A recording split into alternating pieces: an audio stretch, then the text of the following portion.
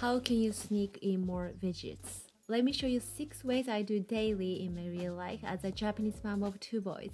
This video is for all of you who wants to eat and live healthy. So let's begin with the tip number 1. Mix into the rice. My family goes through a lot of rice. Rice is something kids are very familiar with, so there are higher chances to eat more veggies once it's mixed into the rice. For example, into the Japanese style vegetable mixed rice. I always put carrot, burdock, onion, and even mushrooms, which my kids hate.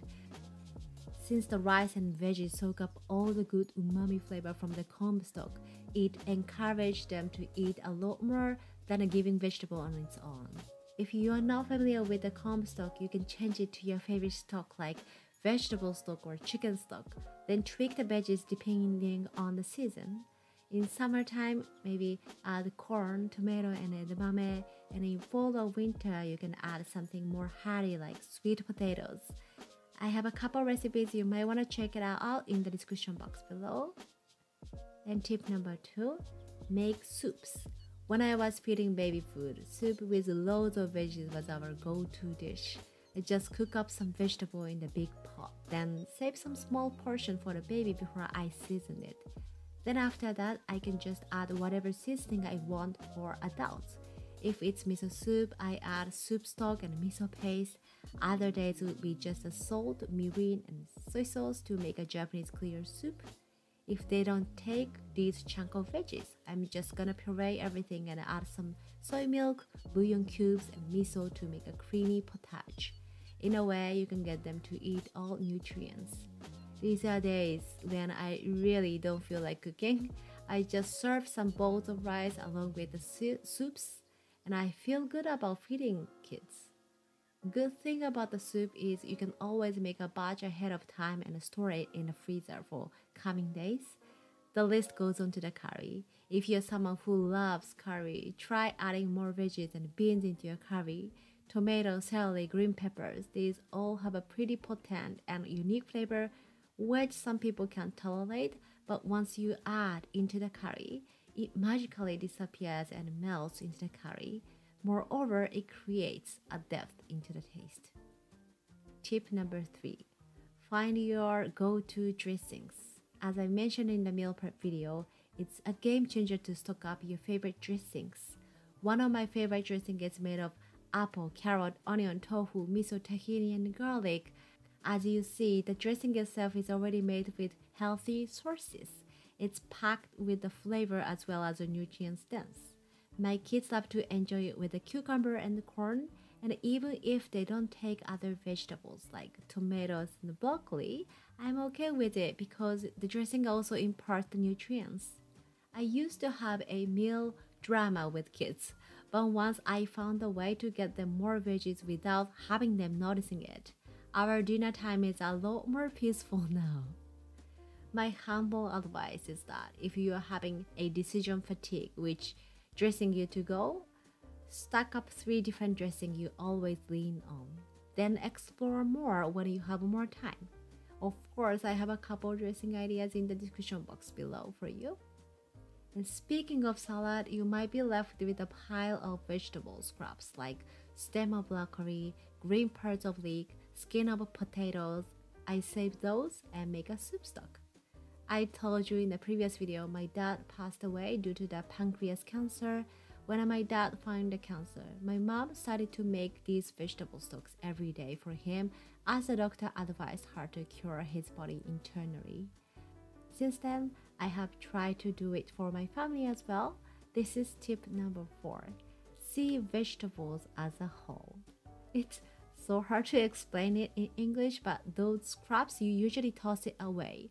Revalue it before you garbage it. Does it make sense? I hope you understand what I mean. Tip number 5. Put it into the Japanese savory pancake, also known as Okonomiyaki in Japanese. Okonomiyaki refers to add whatever you want, so I follow the name of the dish. Standard okonomiyaki always contains shredded cabbage, but I also add some onion, Chinese cabbage, chives, ginger, and lots more. It's the simple mindset. Think of the ways to add more veggies. Like, how can you make it more colorful? Maybe adding a handful of spring onion at the end? This goes back to the philosophy my mom taught me, which I showed in the Healthy Habits video, that is, go by the color when you plan the meal. If you haven't watched my 11 Healthy Habits video, I welcome you to watch it after this video. I personally don't follow the recipe specifically. If the recipe calls for only onion and carrot, I'll take a look at my fridge to see what else can go with this recipe in my fridge. This will also contribute to less food wasting. It doesn't only apply to okonomiyaki, it's my ritual way of thinking whenever I cook any. Again, it's such a simple mind shift, but it's so important to keep it in your mind. Get creative and be adventurous. The last one is to wash and chop veggies ahead of time and store in the fridge. It does lose some crunchiness and freshness, but it's way better than wasting them or not eating them at all. If the vegetables are still crunchy, I would use them for salad or dip into the sauce, but it becomes sad looking, I would use it for soups or stews or mix into the rice, just like I told you in the tip number 1. And lastly, always remember to indulge yourself if it's needed to nourish your soul once in a while. My family takes out some burgers on the weekend. For me, it's an opportunity to take myself away from the kitchen and rest myself. And for kids, it's just a fun and something special to enjoy only on the weekend. We need that moment, right? We are not perfect, at least my family is not.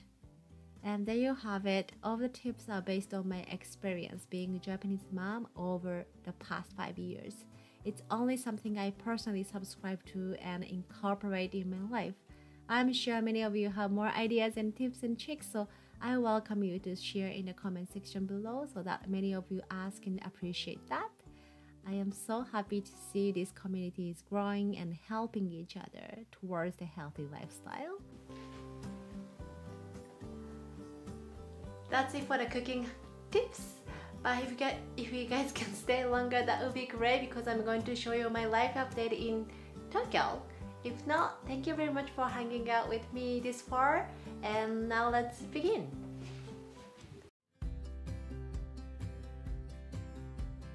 I would be up waiting for you if you had to leave. I would wait a lifetime if you were at sea. I feel that our love is real. Maybe we should hurry up and seal the deal. I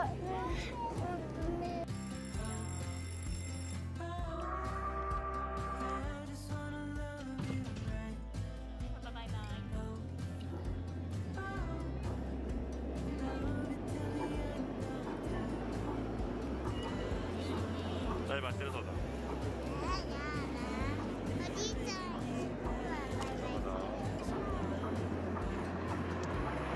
Is rare, and I wanna take you there.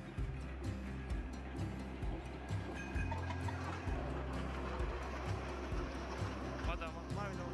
아, 우리 잘다, 우리 잘다. 이까게요. Make our love a story that would never end.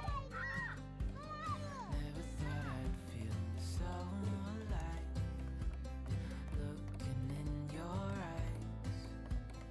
I just wanna love you till the day I die. Oh, oh, I just wanna love you right.